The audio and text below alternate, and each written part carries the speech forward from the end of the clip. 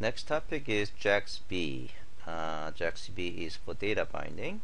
So we have two presentation. One is JAXB Basics, and then next presentation is JAXB 2.0. So we are going to learn what JAXB is and why you want to use JAXB, and we are going to see how we can use JAXB, and we are going to actually see some architecture and binding process and the runtime operations that you can perform. So what is and why JAXB? JAXB provides Java APIs and also tools and a framework for automating the mapping between XML documents and Java objects. So in fact, it provides a compiler that compiles XML schema to Java classes.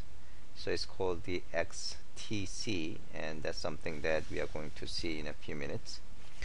So what should the classes be? So obvious classes that could be transformed into XML and vice versa is int, string, date, and list, and things like that. And classes can be generated. Classes can be also generated from schema for other cases. So this is basically Java technology level binding of the schema. So basically, once you got the Java classes created or generated from schema, you can actually use that classes in other applications. Now once you have a Java classes generated using XML schema, then you can unmarshal the XML content to Java representation. What it means is that reading XML document instance and into Java representation, into Java object, and you can then access, update, and validate the Java representation against the schema constraints, and then you can actually write it back into Java content, meaning you are going to actually marshal the Java representation of the XML content into XML content, meaning you can actually write it out into another Java the XML file. Alright, so let's talk about why you want to use JAXB. So this is kind of important. Okay, it provides an efficient and standard way of mapping between XML and Java code. Okay, so let me actually say this point first, and then I'm gonna go to the first bullet. You know, the parsing API that we have learned on day 2, JAXP, SAX, and DOM, and stacks, those are pretty low level APIs. Okay, I think I mentioned a couple of times. You can think of JAXP, SAX, and DOM, and stacks as assembly language for XML document management, while JAXB is providing higher level language. Okay, in the same sense that like a Java provides high level language for writing applications, writing programs, while assembly language is used for low level. In general, you want to use high level language like Java, right? So for XML document management, we like to take advantage of high level language like features of JAXB. Okay, so let me explain what I mean by that. So it provides efficient and standard way of mapping between XML and Java code. Okay, so now if you're using SAX and DOM or even stacks, what you have to do is that you read XML document instance contents. Okay, so you have XML document instance that contains some values.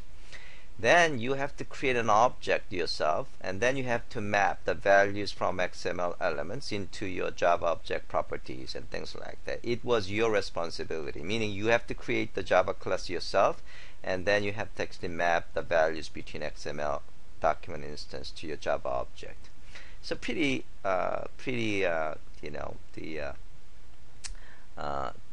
low level work you have to do. Okay, so what JAXB allows you to do is that you basically create the Java class, and then you create an object, and all you have to do is just reading XML document instance, and boom, you got the Java object that has everything. Okay, so that is basically why JAXB is providing high level language like feature for XML document management. So unlike SAX and DOM on stacks, programmers don't have to create application specific Java classes anymore themselves, because it will be generated by XTC compiler. The programmers do not have to deal with the XML structure, instead deal with the meaningful business data. So if you're using SAX and DOM or stacks, you still have to deal with pretty low level APIs such as get attributes. Instead, what you want to do is like application level API such as a get person or get address or get purchase order kind of things. So by using JAXB, you can actually deal with only with the high level application level APIs. Okay, so these are basically kind of repeat of what I just talked about, but I think it's not bad to re-emphasize these aspects one more time. So issues with DOM and SAX, basically you have to walk the parse tree containing much more than just the application data. So in the case of DOM, you have to actually deal with the parse, the in-memory tree structure, like a get node name, get node type, get node value, which has absolutely nothing to do with the application. Okay.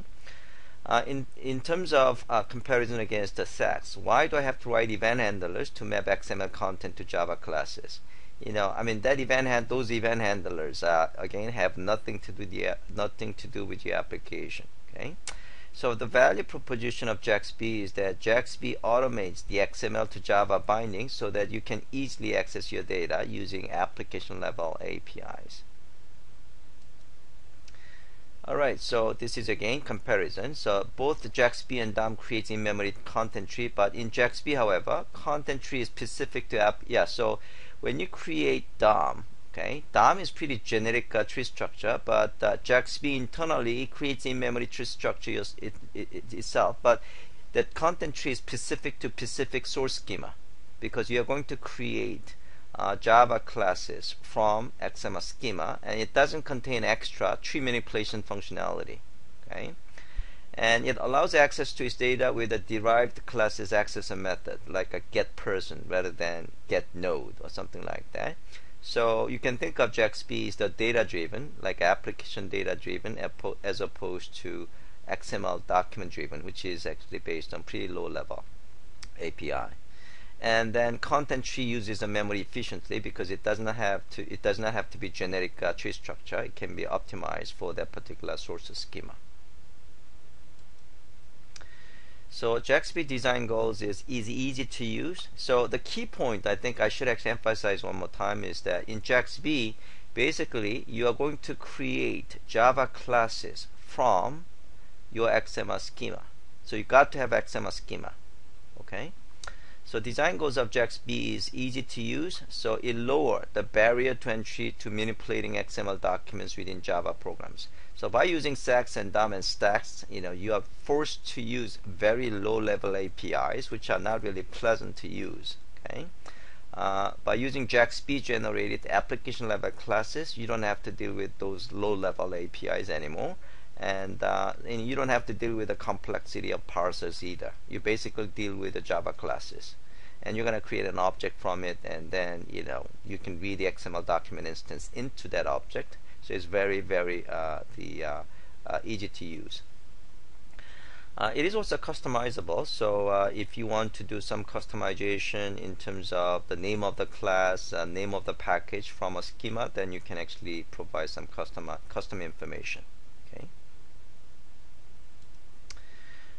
So the portability, so JAXB components can be replaced without having to make significant changes to the rest of the source code. So JAXB generated class files are just the Java class files. Okay, and you typically create those classes on the single package, and if you have to regenerate because the schema changes, then it's going to be just the package, it could be different package or same package with the different classes. It's up to you. Validation on demand, so it could validate the tree against the constraint of the source schema. Okay, because when you create a Java classes from XML schema, the classes should actually contain the validation logic. For example, if you have XML schema that specifies the name of the length of the name has to be between 5 to 10 characters, and then your Java generated, the JAXB generated Java code should have some validation based on that constraint. clean round tripping. So converting to Java content tree XML and vice versa should be an easy thing to do. Okay. Alright, so I kind of give you a sense of what the JAXB is all about. Okay, so basically I'm going to just summarize the key point. JAXB provides what is called the schema to Java compiler, and it's called the XTC. And let me just show you this XTC command. It comes with the JDK, so you can say XTC. Okay, oops. Let's see. Let me go to Java home. Go to bin. Oh, I'm sorry, XJC. Okay, XJC. So this is the schema to Java compiler, XML schema to Java compiler. So that's what XJC means, XML schema to Java compiler. So you give a schema to this XTC command, then it will generate the Java classes for you.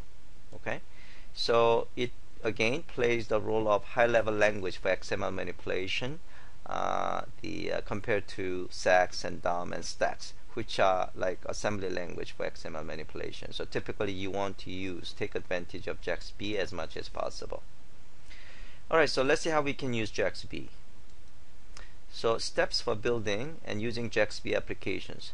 So we are dealing with a compile time as well as runtime. So runtime, you can actually use some of the runtime operations. At compile time, first, you are going to create XML schema. So you can develop XML schema, or somebody might have already developed XML schema for the data types. Okay, so you have to have XML schema.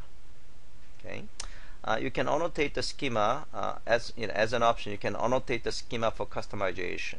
Okay, but if you don't annotate it with your customization, then it will just use the default. Okay, and then you are going to generate Java source files from this XML schema by using that XJC compiler. Okay, and then you are going to develop JAXB application. So basically you are going to use the JAXB classes that are generated in step 2. Okay, and then you can just compile the Java code. Okay, and then with the classes that were generated, you can just write the Java application. So you can build object tree representing XML data that is valid against the XML schema, or marshalling, or either unmarshalling the data into the XML document. So basically, once you got the classes that are generated from XJC compiler, you can create an object from it, and then you can actually read XML document instance into that object. Okay, or you can just create the object and then you can just fill the object properties, and in that case you don't have to read XML document instance. You are basically creating the XML instance in a form of Java object. And then you can access and modify the data, meaning you can access and modify the properties of that object, and you can validate modifications to the data relative to the constraints expressed in XML schema. So when you're setting the property of age, for example, and if the XML schema says that age has to be between 5 and 80, right? And now when you try to change that property of age, and if you set the value beyond that range, beyond the valid range of 5 and 80, then it could actually give you an exception. Okay, and then you can also marshal in-memory data, so that object could be written into another XML document instance. Okay, so JAXB architecture. So let me actually stop right here and see whether there are any questions. So far I've been actually just talking about the concept. Okay, so you guys probably get confused a little bit, so let me just pause. Let's talk about JAXB architecture. So this picture shows how JAXB works. So you are going to use JAXB binding compiler. So this is the XJC compiler that I talked about, this XJC thing. Okay, so you are going to use this JAXB compiler, XJC, and it will be the XML schema. Okay, and you can actually provide the binding, the customization file, but in general, we're gonna just use a default. So typically XJC will read just XML schema, then it will generate Java code. Okay, so basically you can think of all this Java code that got generated from XML schema. So obviously XML schema has some the complex type and things like that. Those complex type will be generated as Java classes. Okay, and once you got the class, you can read XML document instance and feed it into feed into an object.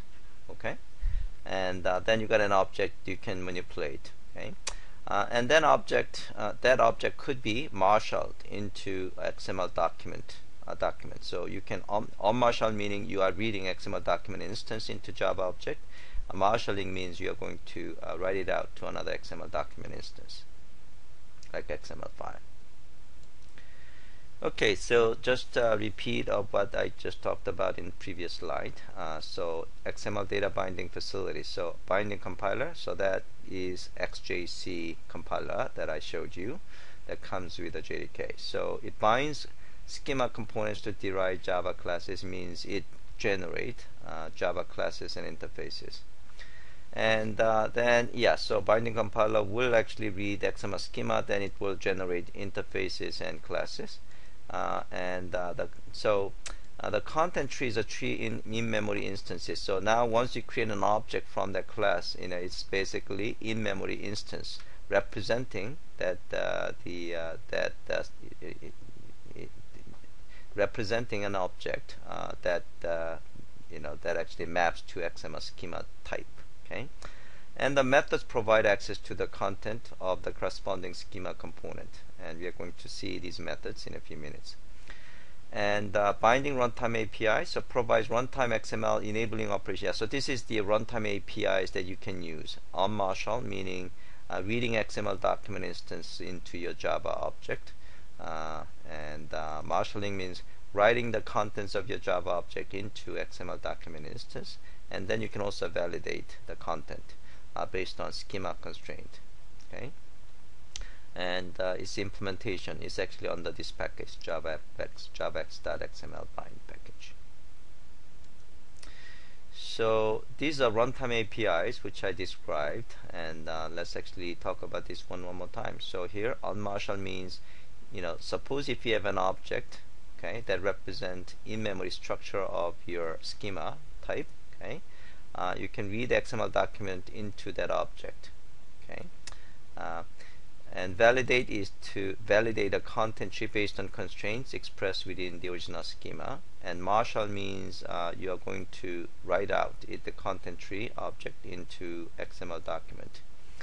Yeah, some of you who are brand new to JAXB might be a little bit confused because I haven't really shown you any the code. Okay, so don't worry about it. We are going to play around with this code, so you'll have much better understanding later on.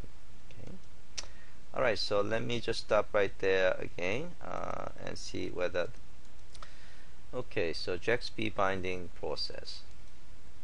So as I said before, there are design time things and runtime things. So design time, you are going to generate classes, Java classes from schema, and then you're going to compile it, and then you're going to use those classes, okay, in your application.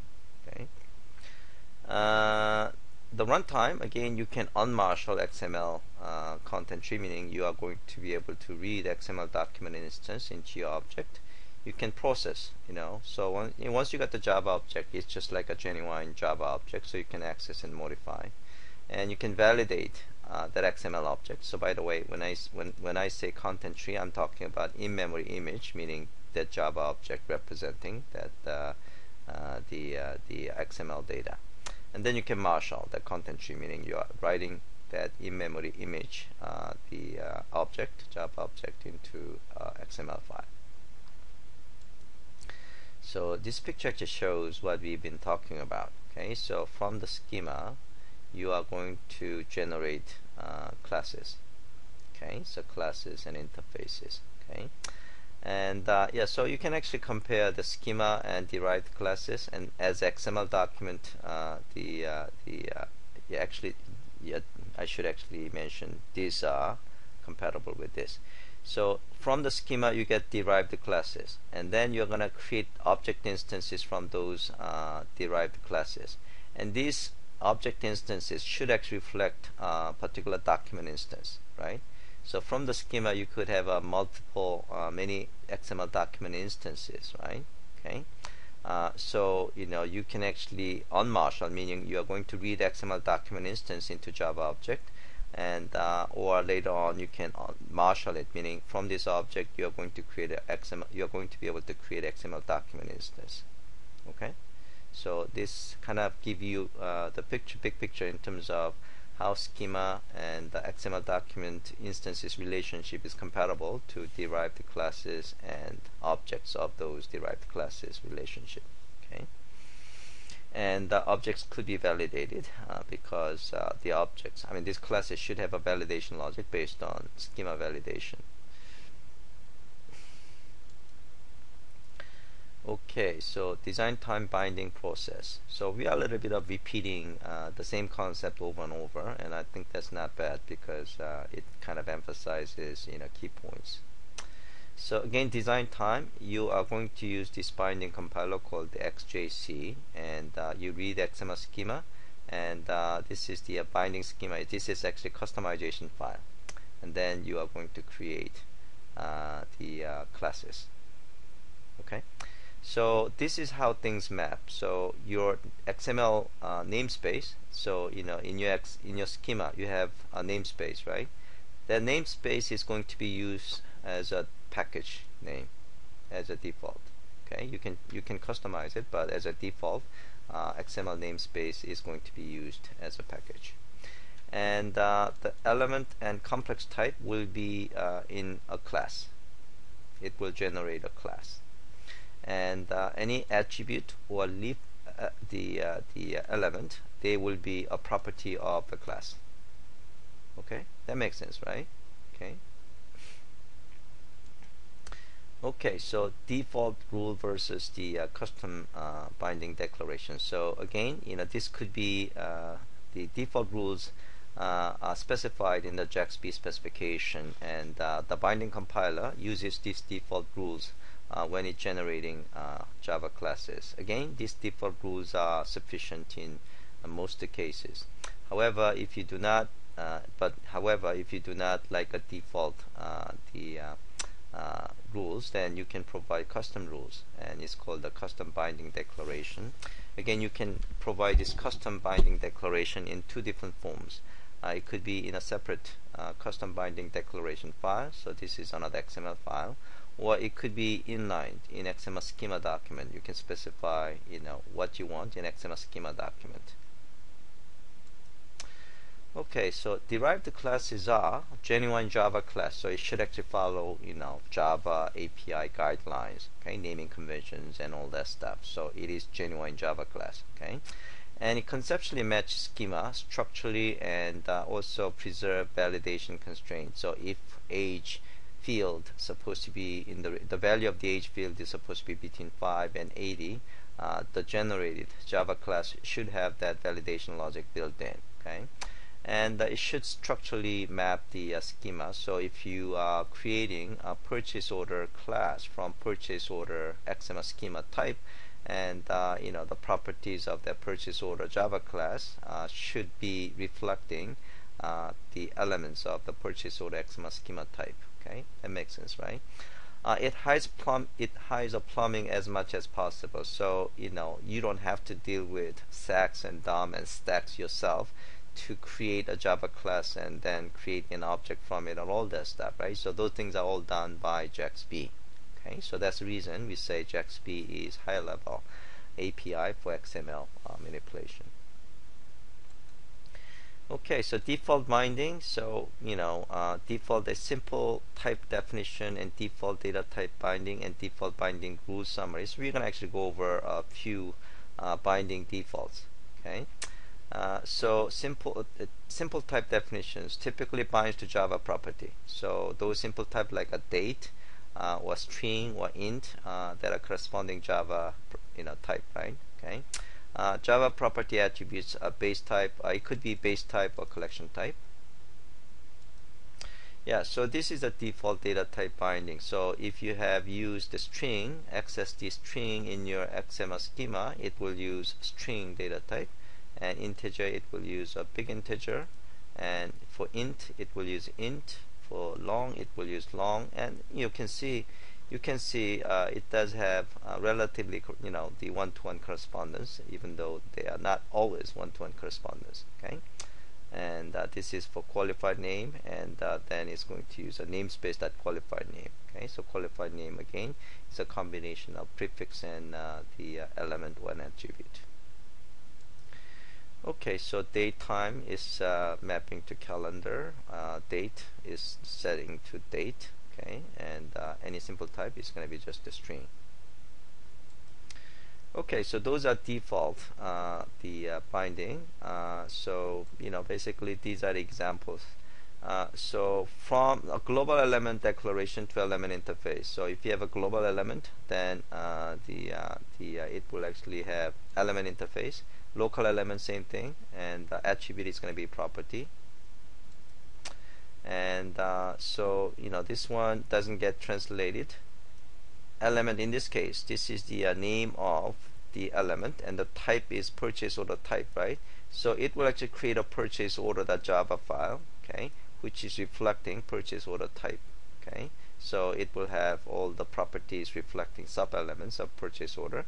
Comment is going to be comment.java. Okay, so the purchase order.java file is going to look like this. Okay, so in fact the so it actually create an interface which extends the element, JAXB element, and also purchase order type. Okay, so purchase order type is going to be reflecting this guy, purchase order type. Okay, so these are all done for you, so you don't really have to worry about it. Okay, so we're gonna play around with this in the hands-on lab. Okay. The named complex type. So the XML namespace is going to be creating a Java package. Named complex type is going to be Java content interface, and it will actually generate the Java interface. And then enum, simple type definition with the base as a name, it will generate the enum class and things like that. Okay. Yeah, as long as you have actually understanding that there is actually default rules in terms of how to convert from XML schema to Java classes, that is good enough.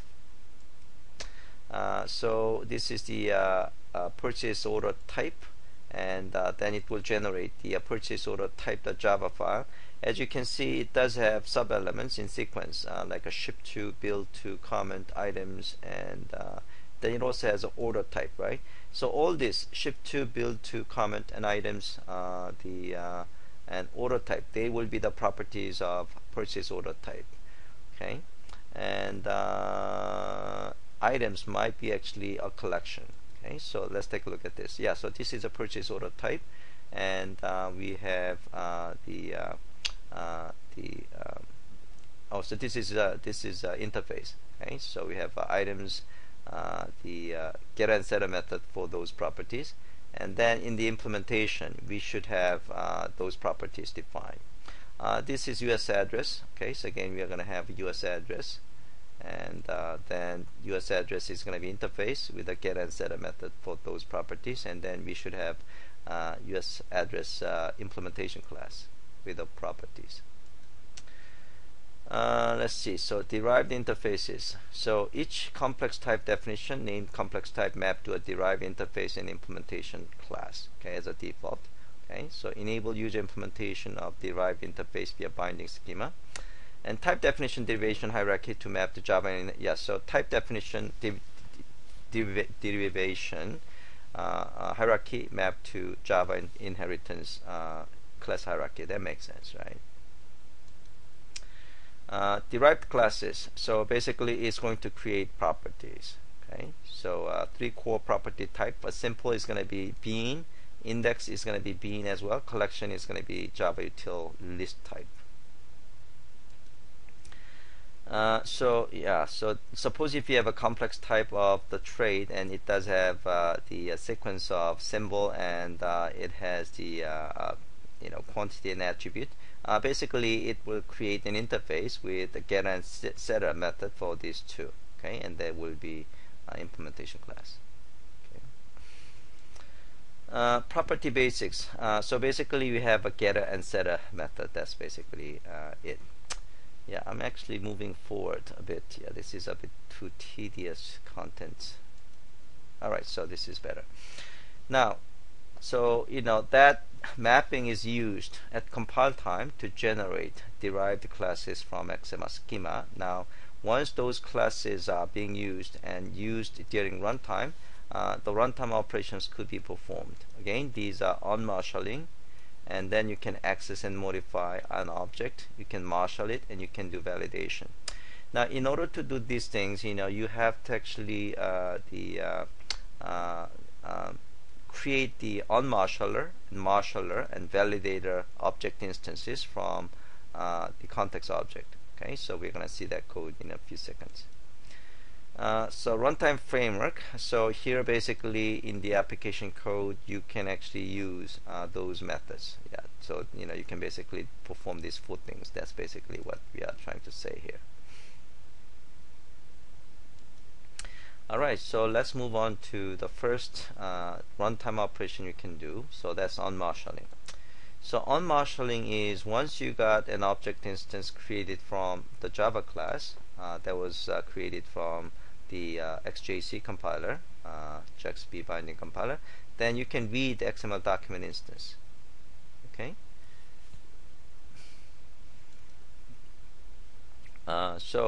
Basically what it does is that it will generate the content tree, meaning object instance representing the content tree of that XML document instance. Okay. By the way, the source of on-marshalling, meaning the XML document instance could be from files, or it could be input stream object, or it could be DOM node, or it could be sex node. So this is an example. So suppose the JAXB context object. So JAXB context object is the one that you have to have in order to create a marshaller, on-marshaller, and validator. Okay. So basically JAXB context object is the entry point for creating these objects. Okay. So the first you have to do is to create the JAXB context object.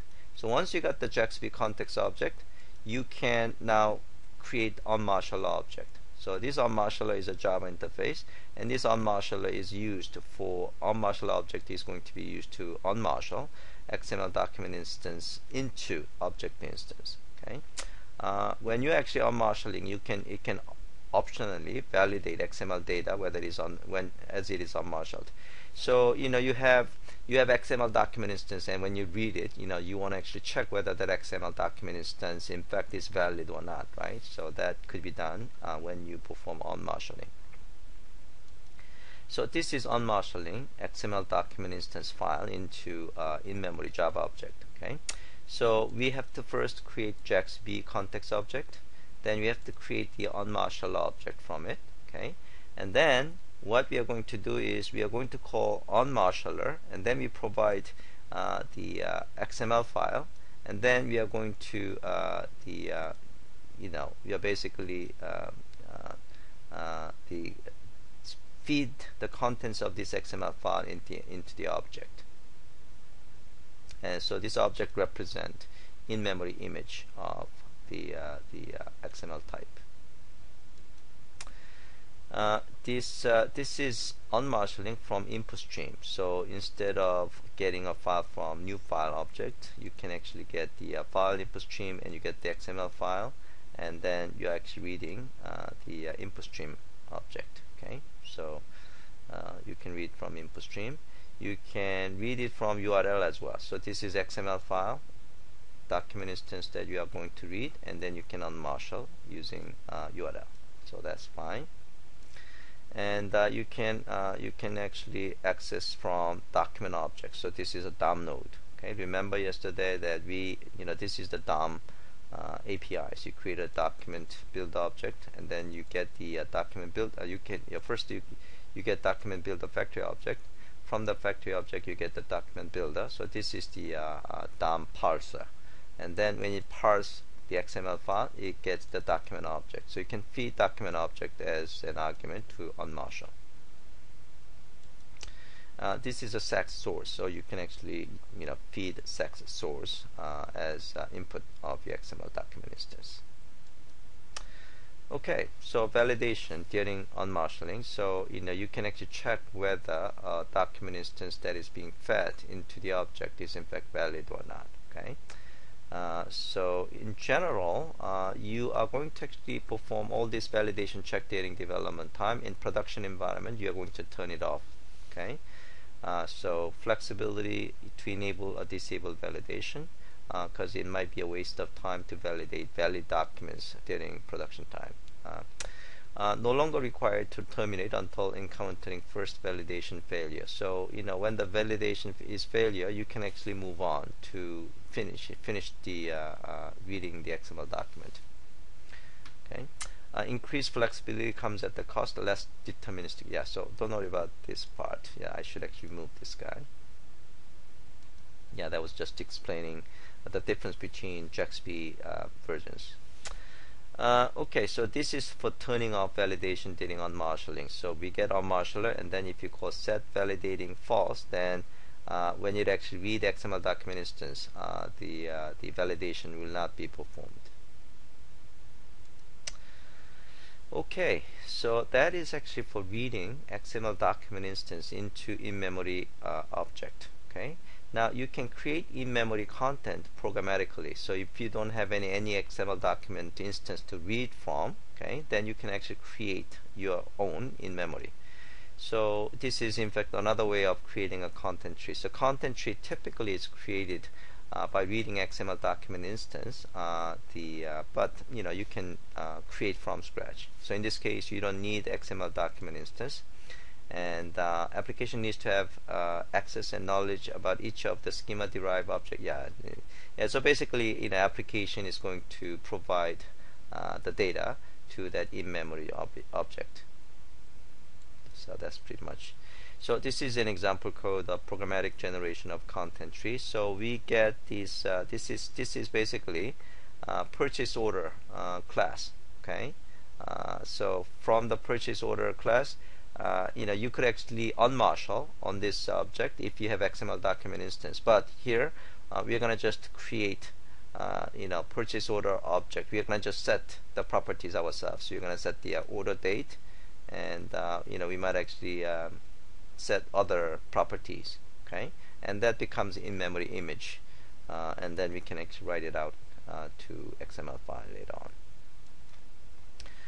Okay, processing and accessing modification. So here, once you got the in-memory object, that's a genuine Java object, so you can do anything you want. So you can access it and you can modify it. Okay, so this is the case. Again, we have a purchase order object, and we unmarshaled purchase order.xml file. Okay, so at this point, this purchase order object is reflecting the contents from this po.xml file. Okay, now we can actually access it and we can change it. We access the build to field, which is a US address type, and then we can actually change the property values of that US address. Okay, so this is an example of access and modify that in-memory object. So again, I want you to think about the difference between JAXB versus low-level XML manipulation technologies such as SAX and DOM and stacks. Okay, so here you're actually dealing with all object-level API. There is no API for, let's say, get node or get child node. Or in the case of SAX, having some kind of the event handler to read the next element. And whether that is actually start element or an ending element, none of those the complexity is visible here, because we all deal with the application level classes. So this is in fact much easier, much more easier way of actually dealing with XML. So that's the reason you can think of JAXB as high-level language for XML manipulation, while sex and DOM and stacks are low-level language, such as low-level language like assembly language for manipulating XML. Okay, marshalling. Marshalling is writing things out to another XML document. So suppose if you constructed in-memory image, okay, and you changed it, and then you can actually write it out to another XML document instance, and that's called the marshalling. Alright, let me see if there are any questions. Okay, so I felt like I just took too much with that. So this is marshalling. So marshalling is writing in-memory image object into external XML output document. Okay, so so that's basically marshalling is all about. Content tree will be marshaled by passing it to marshal method of marshal object. Okay. Alright, so in order to get the marshal object, you have to get the context object, JAXB context object. JAXB context object is created from new instance method. Okay, so you got the unmarshal object, and then we actually unmarshal it first. Okay, and then we got the marshaller, and then we're gonna actually write it out to another file. Okay, and then we call the marshal. So in this code, we unmarshal full.xml file, and then we actually write the contents of it to another XML file called the nosfeal2.xml file. Basically, we are just marshalling it. Okay, so this is the object, representing the in-memory image of who object, and this is output stream. So we are actually writing out to another external file. You can marshal to sex content. So this object is going to be used to create new sex content. So it's going to create the my content handler object. You can create into DOM object, or you can just write out to output stream. Alright, so what we have covered is on marshal and marshal. Now let's talk about validation. So validation provides seamless access to XML validation in the Java programming environment. So XML schema basically defines the structure and the validation logic, right? So that structure and validation logic should be captured in the generated Java classes. Okay. So the idea of this validation goals is make convenient to use the Java environment, making validation to be easily used in Java environment, and process as many errors as possible in one validation step. Okay, so let's see how we do this. So type constraint impose requirements upon values. Yeah, I think I'm gonna just skip this slide. Yeah, so this is important. The relevant 3 forms of validation. So fast fail validation. So simple runtime check, constraint check that can be performed by property setter method. So when you are trying to set a property of your in-memory image object, and it could be checking whether the value is in fact in the right range, for example. Okay. On-demand validation. So you can call a validate method or validator object to perform validation at the moment, or validation could be done on marshalling. So there are 3 different ways that validation could be performed. When the XML document is being read, that's actually on marshalling time. On demand is basically you're going to call the validate method of the validator object, or when the setter method is invoked, the validation could be done as well. Alright, so this is the validator. This is interface and control the validation of content tree during runtime, responsible for on-demand validation as well. So this is the code. So here again, in order to get the validate object, you have to have JAXB context object. Okay, and then you can. So here, this is the the validate method. You can actually call validate method passing your in-memory object. Okay, so if there is a validation error, then it will let you know. This is a case that we are marshalling. So this is the marshalling it out. Okay, so there is no validation here. When you unmarshal, that might actually cause that'll actually perform. That could actually also perform validation. Okay, if you set the validation on. Okay, so that is the end of the presentation. So that is rather long presentation. Okay, so let's take a look at the validation hands-on. I'm sorry, the JAXB Basics hands-on lab again. Okay, so let's again. Let me start from the beginning. Okay, so the first exercise is modify and marshal. So in this case, what we are going to do is we are going to create Java classes by using XJC. It should be XJC, and it's going to create Java classes on the primer.po.package. Okay, and then what we are going to do is we are going to modify and marshal. So modify is basically you're going to change in-memory image object, and then marshal is we are creating external file from it. Okay, so we are going to actually go to, so let's actually do this. I'm going to open so I'm going to go my labs, and I have the JAXB Basics. Okay, so this is the lab, and you go to you can actually go to sample netbeans and then JAXB modify marshal. So because we have to create the Java classes. Okay, so samples netbeans, and we are going to go to JAXB. Okay, and that is modify marshal. Okay, now you see there is the schema. Okay, po.xst. So if you take a look at the contents, po.xst, this is a schema in which it defines purchase order type, which contains the US address and the order data attributes. So this is the XML schema that we have seen before, and this is US address, and this is the items. Okay, and this is the simple type SKU, and then we have a global elements of purchase order and comment. Okay.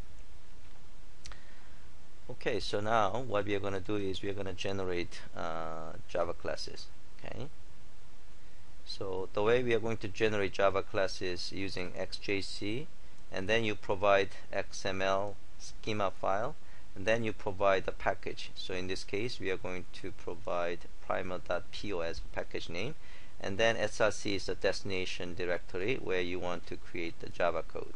Okay, so let's try XJC, and it's a PO. What is that PO? I'm gonna just type this, copy this guy.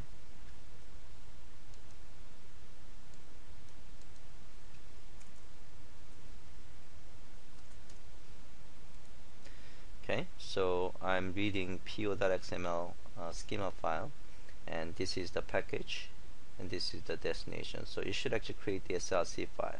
Okay, alright, so it creates on the src. So if I go to src, you can tell that it got generated right now with the December 10th. Okay, with a primer and primer.po. That's the package, right? Oops. Primer.po.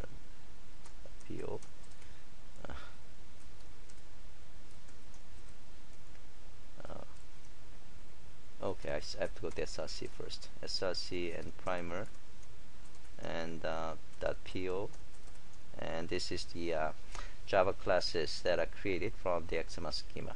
Okay. Now we are going to run. Now we are going to modify Marshall's NetBeans project. Okay.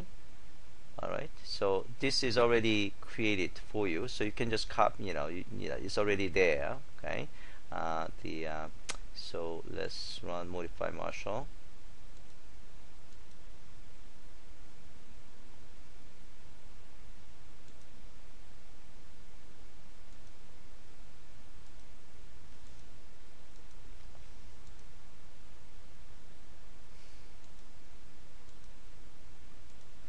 So this is already provided for you, but you can actually copy the package into here. So you can just delete this guy, and then you can copy the ones that you have created yourself. Okay, but since this is already provided, we'll just use it. Okay, and in this case, if you take a look at the Java code, here I'm gonna actually use the lab documentation.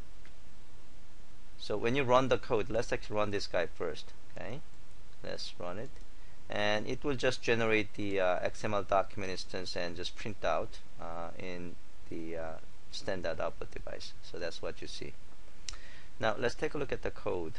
So this is the main code. So here we create the JAXB context object, and then we are going to unmarshal. So we're going to actually read po.xml file. So if you take a look at the po.xml file that we have,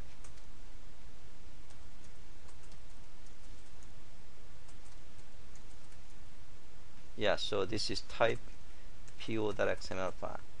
So what we do is that once you got the purchase order Java object, okay, we are going to so we actually what we do is so basically what we did was we just unmarshal the po.xml file from here, and then we got the basically JAXB element object, okay, and then we can actually access those properties of that in-memory image, and then we just marshal it out into output device. Okay, so try to change these values and see whether it's actually being reflected. Well, actually, since you're actually changing it, it's going to, you can just take a look at the contents of it once you actually unmarshal it. It should actually reflect this guy, right? You can make a breakpoint and see whether it actually reflects the contents. Okay, so that is the unmarshal and modify. So basically in this case we unmarshal it, modify it, and then we marshal it. So we did three things. And so this is actually we talked about. This is exercise 2 is unmarshal and validate. So in this case we are actually checking whether the things are things are actually as expected. Okay, so you can see there is actually a problem. A product name is expected but it's not. Okay, but it will just continue to unmarshal it. Okay, so this is basically doing the validation at the time of unmarshaling when the XML document is being read. Okay, so this is the code. So here again we actually have unmarshaler, and then we actually have an event handler to get notified when there is a validation error. So that's basically what we actually being displayed right here. Okay, and new file and unmarshal.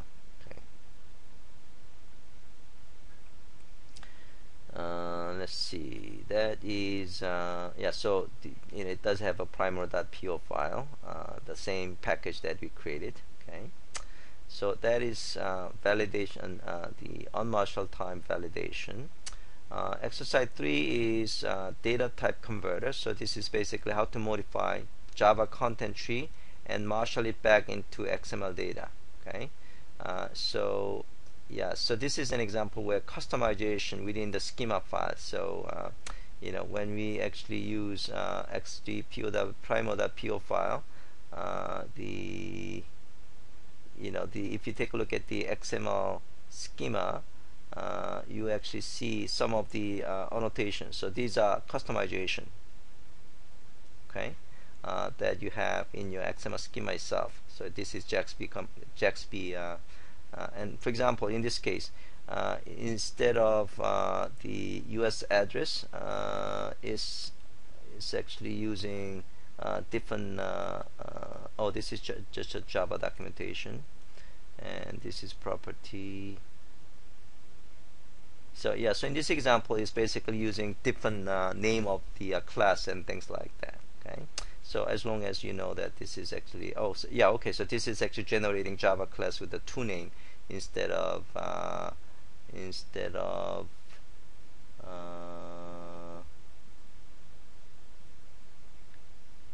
sequence.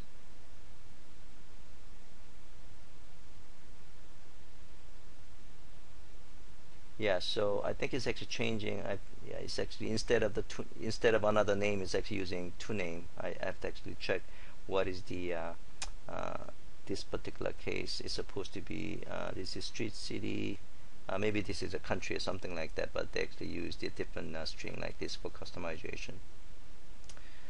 And so that is the third exercise. Just kind of giving you an example where you can do some customization. Okay.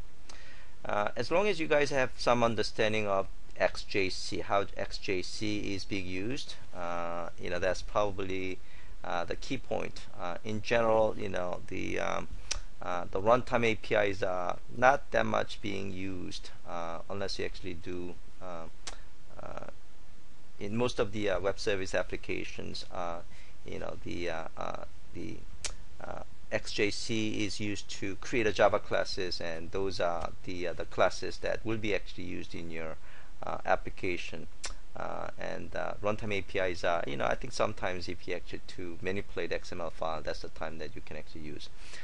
So again, hopefully you guys get the sense of the difference between JAXB as the XML document manipulation technology versus stacks and diamond stacks that are very low level, that provide very low level XML manipulation facilities. Okay. All right. So I'm going to stop the recording.